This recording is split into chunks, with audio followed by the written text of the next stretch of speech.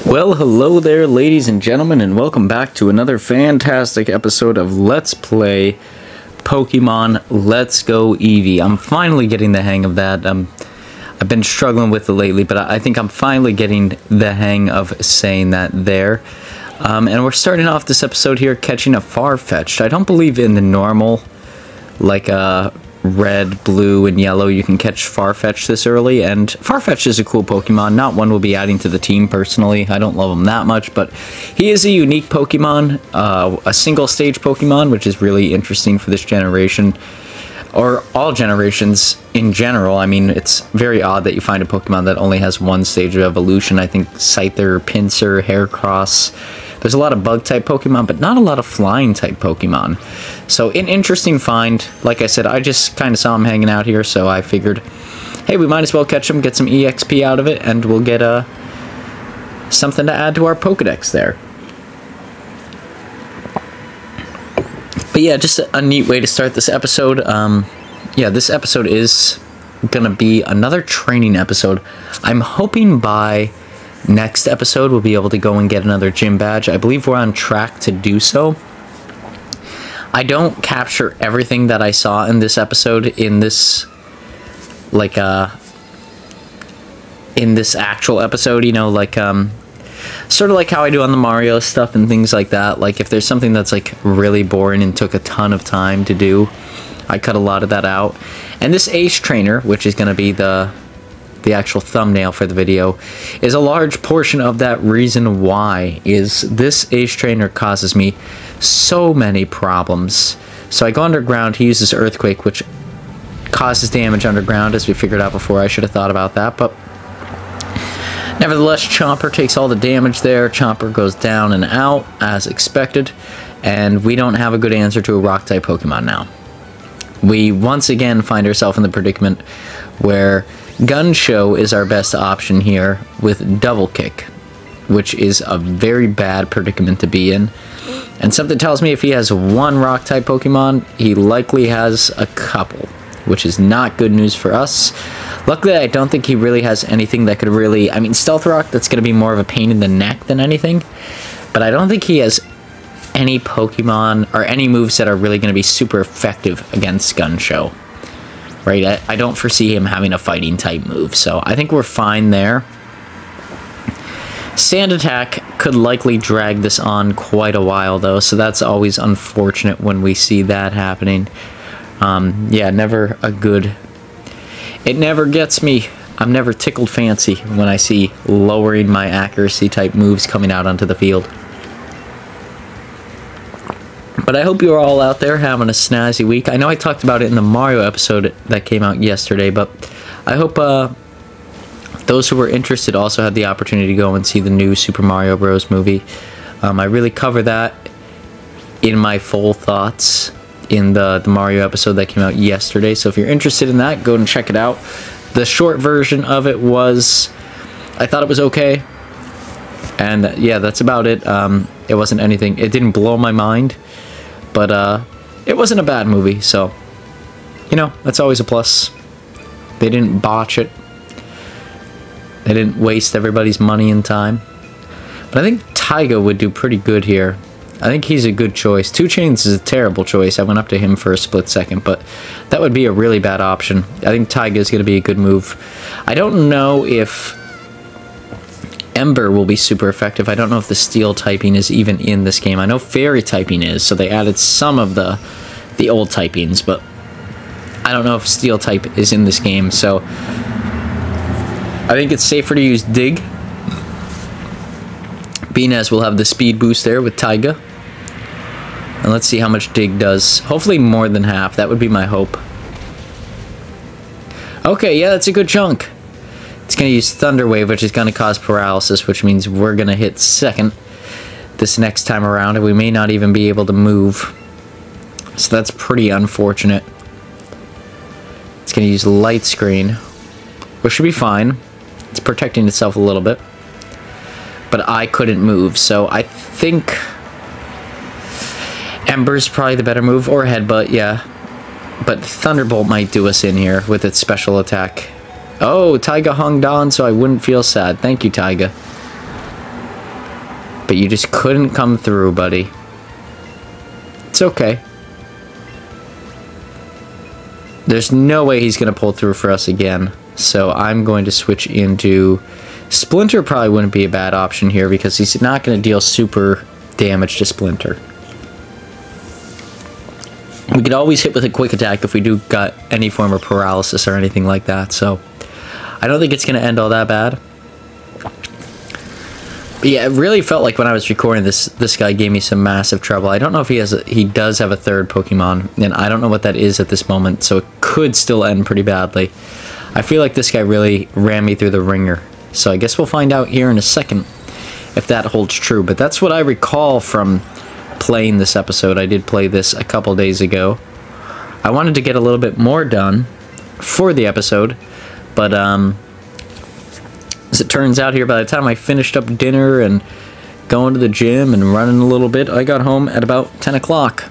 And I'm now recording this, yeah, it's 6 minutes in, but it was a little after 10 by the time I started recording, so... You know, I don't have the same energy level coming into it. I really wanted to record a little bit more and finish up the training, but the next episode will likely be light training followed with a gym badge, so that's good news there. But Spoons went down. My man Spoons! My main man. He's usually my savior. And here I'm going to send in 2 chains. I need something that has a non-normal type attack. Now, yeah, the rocks are going to do a good amount of damage, but let's use Fly. I honestly really love it when 2 chains uses Fly, because ironically it has no wings, but it can somehow fly. It is one of the funniest flying type Pokemon, in my opinion. It's going to use Dark Pulse. I'm going to avoid the attack because I'm up in the sky, and here I come. Boom! With no wings, I'm coming down at you like an atom bomb. What do you have to say about that, Haunter? Nothing, because you're dead. And I think right now we have too many Pokemon that are injured and not able to get EXP, which is my big thing. Like, if they can't get experience points, it's going to hold them back in the long haul. So I think right here, do I go and I give them medicine? I don't think so. This is a bad choice from Average Joe, because I should just go and heal up. I guess maybe just give everybody a little bit. Or just abuse your Hyper Potions, Average Joe. Okay, no, yep, it looks like I wised up. Because there's really no reason. We can get there without running into any trainers. We can go, heal up, do the things that we need to do. And then come back with a fresh set of eyes. Which is probably what we should be doing. Like, it's the right move. At least in my opinion. But we'll see how much that holds true here moving forward. I mean, obviously it's going to hold true. There's another 10 minutes of this episode. We caught a Weeping Bell. Yeah, I think we already had one. I just wanted something to send to the professor there. And I think I do walk through that here in a minute, like what that looks like when we send Pokemon to the professor. I've been doing that periodically throughout the Let's Play because we'll get some rewards when we do it. So here you can see, here's my inbox in total. So I'm going to mark this one as sent to the professor, and then we could just continue to select send to the professor. I want to send 1 Snorlax, but not both of them, because Snorlax is a cool Pokemon. I want to keep Haunter and Nidoking as well, and the 3 starters, because of course... Oh, only 2 starters. We don't have Bulbasaur yet. I completely forgot about that. We never got our Bulbasaur. But, yeah, with that being said, you know, when this ends, I really want to... I always do it at the end of all my Let's Plays. I'm like, let's give Average Joe here a team that he could sail into the sunset with. And what you would expect if you fought him in the future. So, you know, that will be included at the end of this Let's Play as well. Given that we have time to do it. Because I know this Let's Play in particular seems to be really falling behind. Which could turn into a massive problem later in the game. But I don't think it will. But it very well could. So if we don't have time to do that, yeah, we should have time to do that. That should only take a couple seconds. But we'll see. We'll see, folks. Like I said, everything on the channel is always subject to change when it comes to timing. I just know that, like, next month with us playing Kingdom Hearts 2, I really need to play that Monday, Wednesday, Friday. Otherwise, we're not going to get through it in 2 months. So it is going to be... I really need to get myself in a position where I am very much ahead of schedule. Otherwise, we will be in big trouble for that Let's Play. And I think if I recall correctly, we're also going to be playing Soul Silver. And a soda pop there. But, yeah, that should be fun. I think both of those are pretty fun and straightforward. They're both longer games. So it may even turn into, like, a really crazy Monday, Wednesday, Friday for Kingdom Hearts 2, and then Tuesday, Thursday, Saturday for Soul Silver. Like, that might be a possibility here for a while, because those are both pretty long games. And yeah, it wouldn't surprise me. That's all I could really say about it, is like, if it legitimately takes that amount of time, I'm not going to be shocked. They're both on the longer side, so it is what it is, though. You know, we always get through these episodes, and we always make it through the series. If we miss something here or there, try to make it up, and if things start a week late, they start a week late. What can you say, ladies and gentlemen? The only thing that's really time sensitive is like the October stuff, because it's October themed, but everything else, pretty flexible on when it comes out and what we do with it. But I guess I might as well just call this a training rambling episode, because I don't even know what we're talking about here, folks, and we're halfway through the video, so God knows what we've even covered. But here comes an Eevee. So we typically don't see an Eevee out here. 2 Chains. I think 2 Chains... I forget if the flying type Pokemon are super effective against normal typing. I want to say that they are, but I really cannot remember. So let's try and use a Drill Peck and see how that does. Yeah, that was pretty strong, but I don't think it was super effective. So, yeah, I don't think... I think it's just fighting type that's super effective against a normal type. But regardless, I mean, we took out that Eevee, no problem. That was a piece of cake there. Just gonna send out a Persian. I don't even know who to put up against Persian. I mean, Gun Show with Double Kick is okay, but Double Kick's not really like a strong fighting type move, and we're using it on a non-fighting type Pokemon. We have to get Gun Show a new hat too. And Gun Show's hat's pretty snazzy, but I don't know if it really fits Gun Show, you know? He needs like a leather jacket or something. With a name like Gun Show. I mean, come on. Double Kick looks like it's going to be pretty reliable here. It looks like one more hit with Double Kick and we're going to be pretty in the clear. So, I'm just going to run through that again. It's going to use Nasty Plot. I have no idea what that does. Okay, it's Special Attack Rose. Well, you're about to die, buddy, so... Not much use there, Big Cat Man. What do you have to say now? You know what I have to say? Gun Show for the win, baby! And Chomper leveled up. My big friend Chomper. But yeah, like I said, you know, a really uneventful episode. Just some trainer battles and things like that. You know, nothing too out of the normal. We're just getting through it, folks. What else can I say? And I think Thursday's episode will probably be on the longer side. We'll probably get a ton done. It may even be double the length of this video. But, you know, that's just sort of like a... For those of you that have stuck on the channel this long, you know that I'm really big into, like, running and going to the gym and stuff like that. So, that's Tuesday, Thursdays have been, like, my relaxed day. So, tomorrow, Tuesday, I'll get to do, like, a really good record session for Thursday's video. So yeah, hopefully I can get like some really good content out there. And it looked like I paused here for whatever reason. I may actually go and like cut some of this out, so hang with me tight here for a minute. We'll be right back. So we saved y'all a couple seconds. A couple of seconds have been saved. Nothing really all that major, but yeah, like I said, my rest days anymore when I go and to the gym and whatnot have been Tuesday, Thursdays. So hopefully Thursday's episode has a bit more substance to it, you know, just a bit more there that we could cover. We could get an actual, like, really solid episode in with some training and a gym badge and all that good stuff, but that's at least my hope as of right now. Will that actually occur? I really hope so. Yeah, that's really all I could say about it at this point. In the Mario series, if you didn't check out that video once again, go and check out Monday's video. Monday's video was actually pretty awesome. We covered a lot of ground, got a lot more star coins than I was expecting to get. So if you like Mario 64 or Mario in general, that's a really fun one to check out. I had a really good time with this week's Monday episode.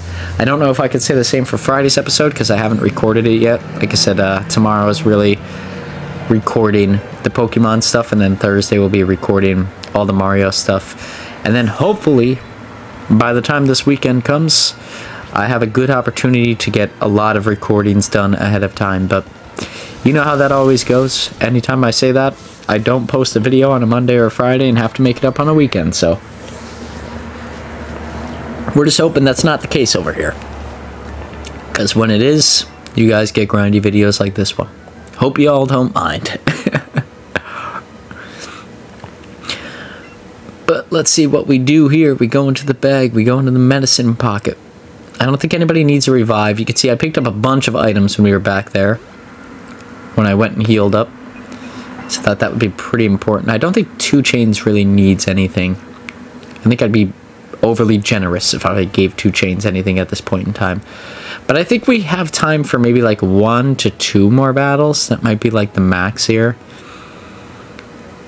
But I don't know if we're going to do much outside of that. Like I said, it really is a trainer heavy episode. You know, there's not like a whole ton going on that I would consider like remarkable, but it is fun when we get to do stuff like this too, like a laid back episode.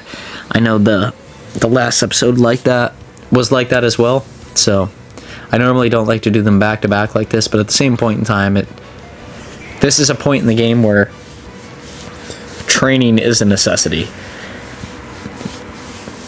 There is a lot of training that is going on at this point in the game, so you know, we're gonna have a few grindy episodes here. Hopefully it just sticks to these 2 and then maybe some later at the end of the series, but hopefully by that point in time I'm scheduled out far enough that we could have multiple episodes per week. So the Tuesday, Thursday episodes will be more prevalent, and then maybe like Monday and Wednesday will be more like trainee. So, but we'll see it when we get there.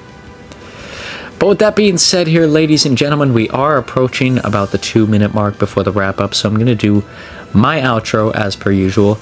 I hope you all enjoyed this video. If you did, please feel free to like, comment, and even consider subscribing.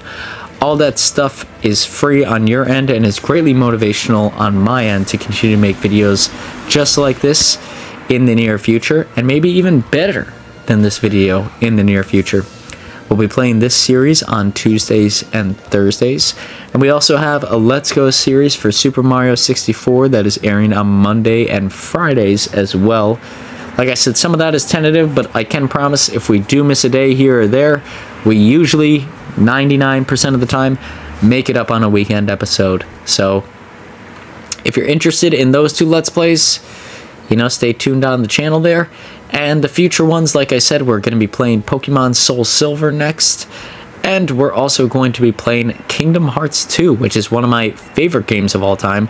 So there should be some awesome commentary on there. I'm very, very familiar with the game, so we don't have to go into like granular detail of every single event, but I'm going to try and capture the highlights of every single world that we go to and major plot elements and all that stuff. And at some point in time, I'll do like a grand Kingdom Hearts video before we play through Kingdom Hearts 3 to fill everybody in, because I don't want to play every subset of every game.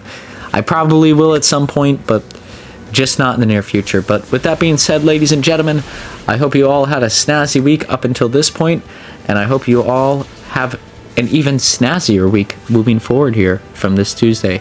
Until next time, everybody take it easy, and we will see you all right back here on the next one. Watch me dominate this Golbat. Yeah, get it, buddy. Spoons for the win, baby!